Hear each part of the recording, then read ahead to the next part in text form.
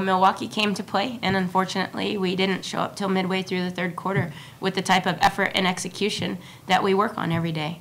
This is a very young team, and we knew there would be some ups and downs and some diversity. And for us today, this is the first time we've put them in that situation where they had one day to prepare in between two Division I opponents. And for our freshmen, I think that was a little bit tough. They're on brain overload going into finals for next week, and our focus was definitely not on this game to start out. She came out and played with heart and passion and that effort, especially coming out in that second half.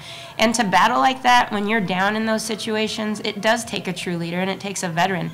And she is showing up and showing that maturity that our freshmen don't have yet. And I think she put the team on her back, where I think it could have went from 20 to 30 pretty quickly, and she stepped up and made sure that everybody was on her same page, and that's where the intensity picked up, and that's where the focus picked up.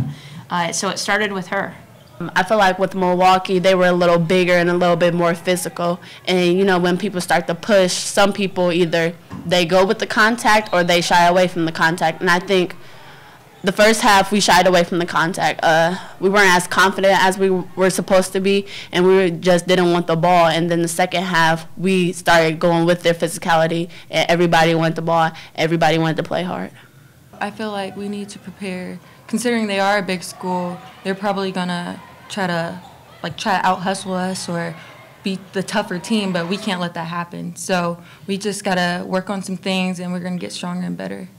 I think Michigan is a Big Ten school, and they're going to come out looking to beat us. And I feel like we have nothing to lose. So if we go out and play hard, play four-way in basketball, I think we'll be fine. Each and every game, each and every practice, we've been doing a good job of just getting better each and every time. So I think it's going to be a good game. So I'm excited.